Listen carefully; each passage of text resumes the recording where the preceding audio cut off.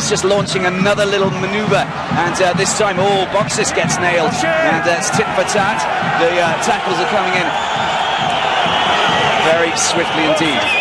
Now, Stade Francais have the ball, I get the impression.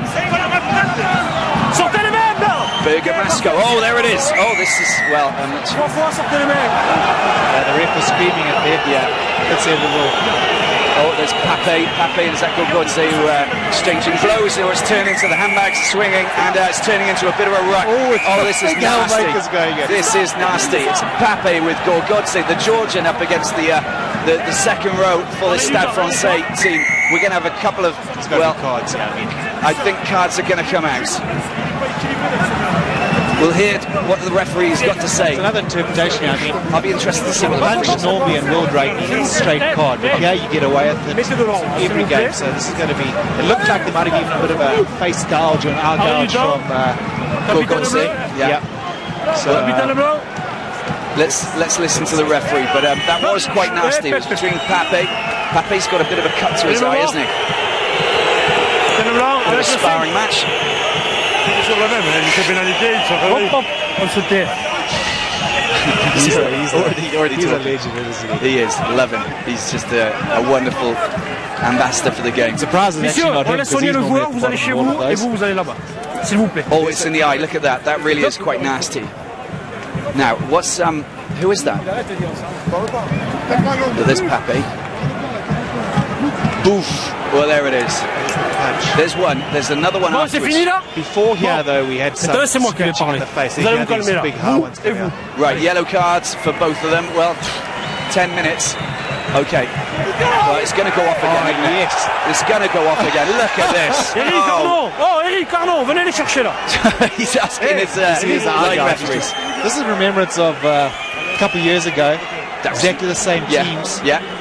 Two men got the yellow cards coming off and started again on the outside. So he's complaining about eye gouging, definitely. Well, that's a big one. And poor old Maestri. Gorgodze, he deserved a yellow for sure, but Maestri is only actually defending himself. I think Cravey might be a little bit unlucky there. McAllister charged into him, he stood his ground. Poitrenard joined in. And the reason Creevy got the yellow was because he was only the ref judged that he was stopping Toulouse wanting to play the ball quickly. But it's a second in is always the worst because you're continuing it on. And Maestri, looked like Maestri put a head in there as well, and a headbutt is a red card. Yeah, I'm amazed. I kind of felt the referee just take the maybe simple option, a yellow card each to each side. Jeff Cooks qui prend du monde sur le rable. Ballon en faveur de Bourgoin toujours. Ils jouent et néanmoins ils essaient de maintenir la possession du ballon, d'enchaîner même s'il y a des petits en avant comme on vient de le voir. C'est dommage, ils essaient d'enchaîner, ballon mais les Bergeliers ne veulent pas laisser l'initiative au Montpellier. Oula.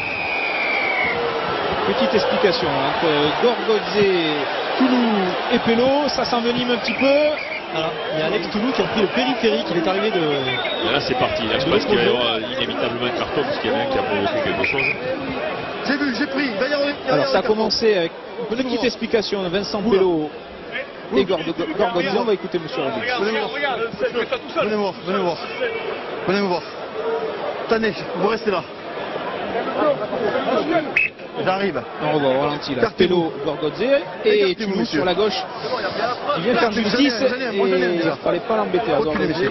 Non, non, qui reste là, qui reste là. Qui reste là, j'en ai un là déjà. Qui reste là. Reculez. Là ça touche. Non, mais je... Reculez. Il y a pas Monsieur, allez à 10 mètres. Là ça touche. Effectivement Gorgodze... Reculez. Et là ça touche aussi. Ouais, mais le problème c'est que Gorgodze, c'est lui qui a allumé le feu en étant derrière deux joueurs qui étaient en train de s'expliquer. Il est venu dans le dos de ses coéquipiers balancer un coup de poing avec Sapello. Effectivement, Toulou est allé reculez, monsieur, il n'y a pas de problème. Vous restez là, je vous ai dit. Protéger son coéquipier. Alors monsieur Rodic, au rapport. Ouais, viens. Avec monsieur Rébolal, qui était bien placé lui aussi aux premières loges.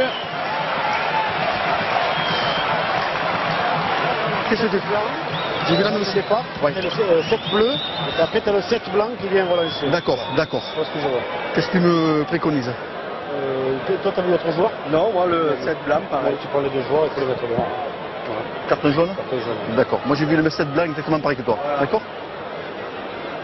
Ouais, Donc, a priori, Toulouse.